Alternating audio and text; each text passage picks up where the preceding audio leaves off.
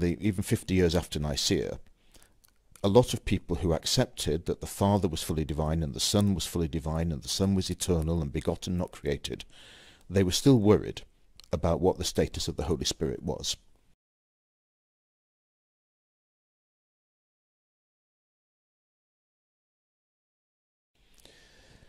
There's always a certain silence about, or reticence about the Spirit until the 4th century. No one quite knows where the Holy Spirit fits in. Obviously, on the one hand, there is a baptismal formula, and there is this blessing at the end of Paul's second letter to the Corinthians, which names the Spirit along with the other two. But there isn't the kind of evidence in the New Testament itself for the distinct personality of the Spirit that you find in the case of the Father and the Son, and there isn't the same evidence of the Spirit being called God. So it took more time for the Spirit to attain that divine rank in the eyes of Christians than it did for the Son to attain that rank.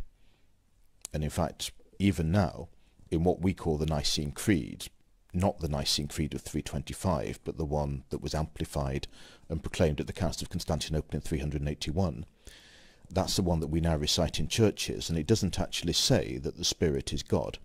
It says that the Spirit is the Lord and the giver of life, and that he's worshipped with the Father and the Son. But it seems that the Church never actually produced a creedal formula which definitely said that the Spirit was God like the other two. And then, as I said, there's this further problem about the Spirit. So even 50 years after Nicaea, a lot of people who accepted that the Father was fully divine and the Son was fully divine and the Son was eternal and begotten, not created, they were still worried about what the status of the Holy Spirit was. Could you actually describe the Holy Spirit as homoousios, consubstantial with the Father and the Son? And the Cappadocian Fathers are the theologians whom we remember as having established this as a belief of the Church. And all of them, somewhere or other, Basil of Caesarea, Gregory of Nyssa, and Gregory of Nazianzus, all of them stated somewhere in their writings that the Spirit is homoousios with the Father and the Son. As I say, this didn't actually get even into the revised version of the Nicene Creed, but it is now an acknowledged doctrine of the Church, and so to deny the divinity of the Spirit to be what was then called a pneumatomachion would also be a heresy.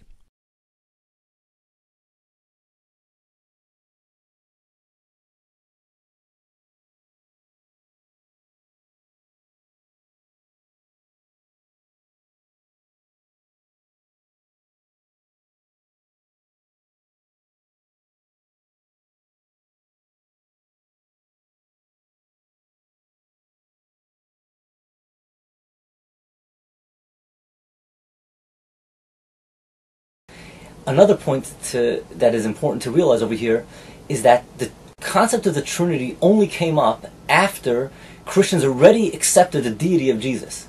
It was an effort, a philosophical effort to justify something they believed already, an absurdity they believed already. To believe a man is God, they had to come up with an idea of the Trinity. It wasn't that they first came up with the idea of the Trinity and then they said, oh, Jesus is the one that fits into the Trinity. Before Jesus came to the world, no one thought of the Trinity.